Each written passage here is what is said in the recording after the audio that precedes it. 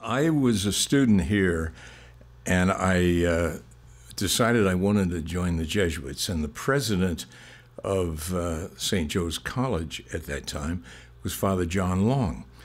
And if you're a candidate to enter the Jesuits, you have interviews with various people, and the rector of the Jesuit community was one of them. So Father Long interviewed me. And he knew me I was pretty active on the campus.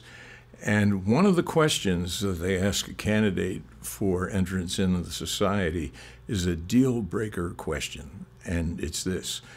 And the way he asked it, he reached behind him and he pulled off a book, which I later realized was the province catalog. It had the names and addresses of people in the province, wherever they were.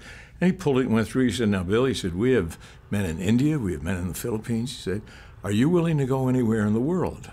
Now, if you're not willing to go anywhere in the world as a Jesuit, they won't take you."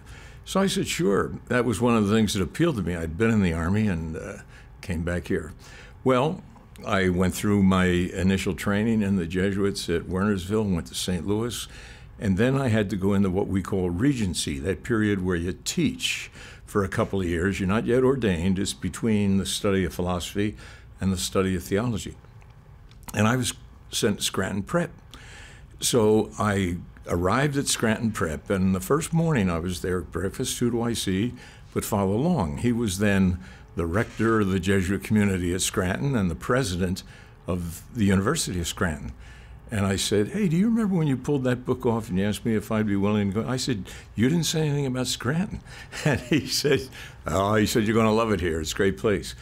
Well, anyway, it is a great place. It has a good tradition, the early tradition of the Christian Brothers who established it. When it transferred over to the Jesuits around 1942, I think, they had something like, maybe 25,000 in the bank, and they had maybe debt of 150,000. And the Jesuits took it, and the GI Bill, which paid for college education for returning veterans, that was a turnaround for the university. It was an all-male school at that time, and these guys from that area had no other options for higher education in the area, so it took off. And I'd say the contribution that the university has made has been absolutely enormous, particularly in the fields of medicine. Although they don't have a medical school, they did have a strong pre-med program, still do, a strong pre-law program, and very strong in accounting. So they've done many, many, many other things since then, but those fields were really strong, and they just fed the teaching community, the school system up there. Anyway, they've made a major impact. If you go up to the University of Scranton today, you look at it, and you'd never know that it was an urban renewal neighborhood, really. And there's a street that went right through the middle of the campus. That street is now called the Commons, the University Commons. It's got these Z bricks on it. It's very attractive. But we had automobiles running up and down right through the campus. There were buildings on both sides. You might have a kid picking a fender out of his hip sometime. Ambulances went right up and down. And we decided we'd like to close that street and make a campus commons and have a more coherent campus. It was very, very controversial. The hill section neighborhood, that's what that's called because the university is on a hill. The people that lived up above, they were very opposed to it. And they had a variety of reasons for being opposed to it. Not all of them were noble reasons. But in any case, a former chairman of the city council, whose name was Jim Doherty, former chairman, because he remained on the council, and he was a good friend of the Jesuits. He had gone to Holy Cross himself, and he was a good friend of mine. And after I settled in, he came to see me one day. He was still on the council, but was no longer chairman. And he said, "We got to get that resolution through to close the street." And he said, "Let's get going on it." It was a 5-member city council. And Doherty kind of engineered the thing quietly. We got it through on a 3-2 vote.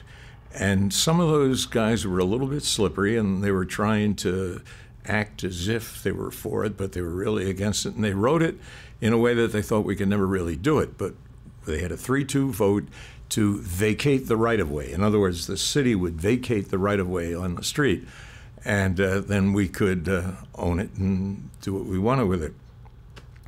They made the mistake of putting a couple of dates in there. I forget exactly what the point of the date was, but one was like on June 6th, something would happen. Well, on June 7th, we threw a bulldozer into the street and started tearing it up. And I got a call from the guy at the news. There would be banner headlines in the newspaper about the controversy with the Hill section neighbors against the university in closing the street.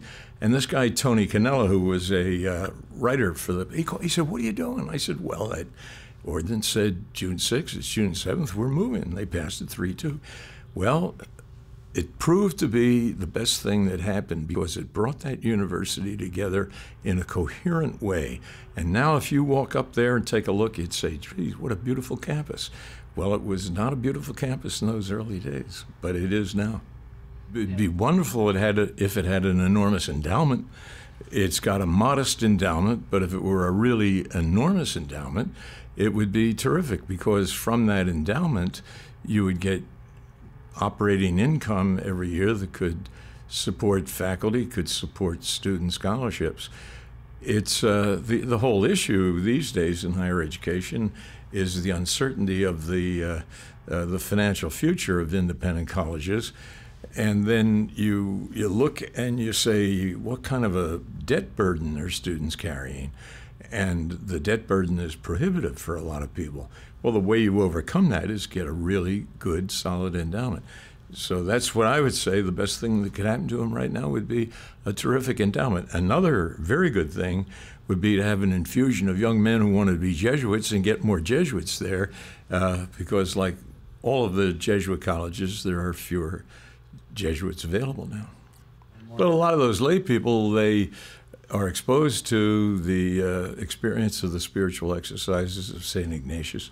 They understand the spirituality, and they want to communicate it. So the future is good. There are a lot of committed lay Catholics, and some who are not Catholic, by the way, who really want to see the ideals of Jesuit education continue, and they're willing to invest their own lives, their professional lives, in it. So I'd say the future is good. Quality education and the Jesuit tradition.